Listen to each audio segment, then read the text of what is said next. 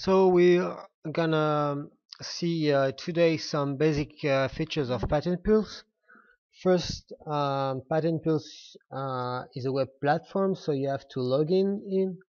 So you use your email and a password to access to the platform. So this is the main screen of Patent Pulse. You got here on the top of the screen here all the features concerning the patent search, here the choice of databases, here the input of keywords. Then here on the left you have a column in which you can create folders and subfolders. You have your own personal folders, and you may access as well to shared folders shared by other users.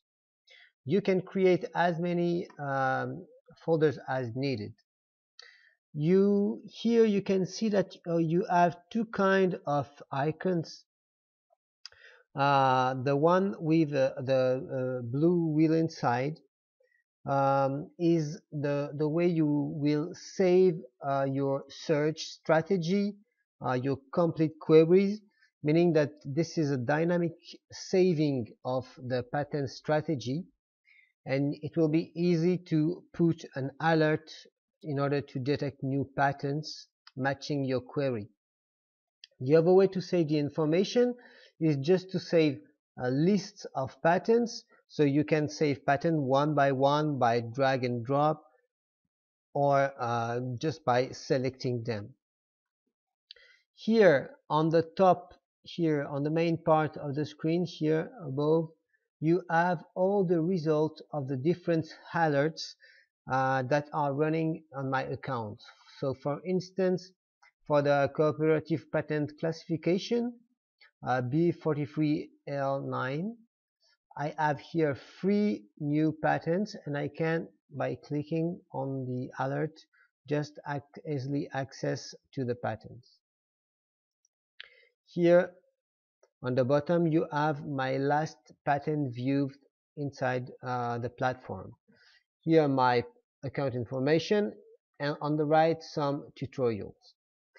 I'm gonna make a quick search. So first I will choose to work on the US database. In Patent Plus you can access to the worldwide coverage database. This is the Espasnet database with a complete worldwide coverage, including Chinese, Japanese, Brazilian, Russian patents. You can as well access to the European patents database, the World Patent Database, and the French Patent Database, and of course you have the US published patents and the US granted patents. I'm going to write some keywords here, so a basic search such as airbag and side or lateral. You see that when I search for patents, I can use Boolean operators, proximity operators, truncation, and of course I can search fields by fields and combine fields if I want to specify a search inside the technological classification, or search a specific applicants, or mixed all those kind of searches. And okay, let's go.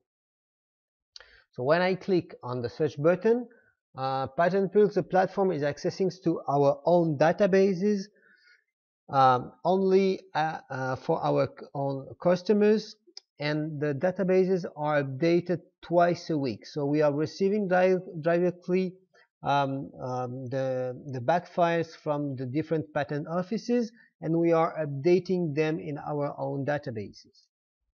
So here you can see the results. You have here a short format with the list of results. You can, by pushing down the little arrow here, have more information. Here you can easily access to the patent title, abstract, all the numbers of the classifications, and so I have a short view of what's in the patent, so you can scroll down and read the results of your searches. When you're interested in a specific patent, just click on the title here. Then a new window will open and you will access to all the complete information for this patent. The information is divided into different tabs here with claims, description, a full document, drawings, citation network, legal information, and so on. So for instance, if you want to look at the claim, you click on the claim button, and here you have an access to all the claim of the patent. Now we will go back on the patent information specific content on another video. Now just want to show you some very basic features, such as, now for this query I want to save the information. How can I do that? You go on the little disc on the right here, go to Save Patent Pills Query, and a new window. Here you can create, for instance, a folder. We're going to call it airbag. Okay, then I go on it and I will here just save the query. So now you see that here on my personal folders, under the folder tutorials, I have the airbag folders with here my query. So now it is saved, it is in my Patent Pills account. Very easily, if I want to put an alert to detect new patents, I go here on the little calendar on the right, the alert configurator, I click on it. I have here all the users of my account, and I can just activate for me or for other users the alert for new patents. When the alert will be positive, I will receive automatically an email. So as the databases are updated twice a week, I can receive up to 2 emails per week, and I will as well receive a notification here with the query here, the date and the number of new patents. So now I have my folder, my main search, and what I can do is to filter the information in order to read differently all these patents information. So for instance, if I want to read the information applicants by applicants, I go in the applicants menu, and then I will select the applicant for which I have an interest. For instance, I want to just get the patents from, let's say, Nissan. Here I double click. You see that now Nissan is here in the filter box, and now I will launch a new search, and I will here add the information with a new query with airbag and lateral, airbag and side or lateral, and the applicant Nissan North America. Now you see that here the applicant have only Nissan North America. I can make it for applicants, but I can make it for technologies, for instance, using the patent classification. I will here go to the filter box, and I will choose different cooperative patent classification codes.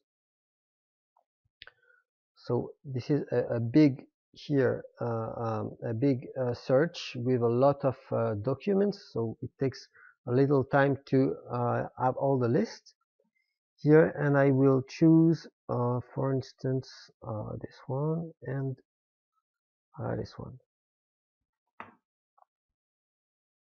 So now you see that they are in the filter box, and I will do the filter on my main request. Now, so I will have here the result of a query with airbag and side or lateral and these two classification codes. And here is the result. You see that I have a lot less patent families. So now if I'm interested in some specific patent of this list, I can select them one by one just by clicking.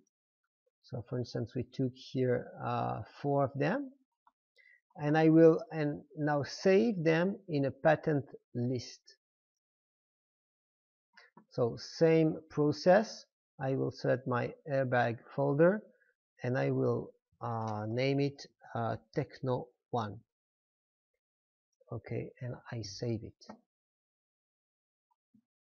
So now you see that we have here the airbag folder with my main search strategy, and I have a list of 4 patents with a specific interest. So this is the first video of the basic Patent Pulse feature, and we will see a lot more in the other video. Thank you for your attention.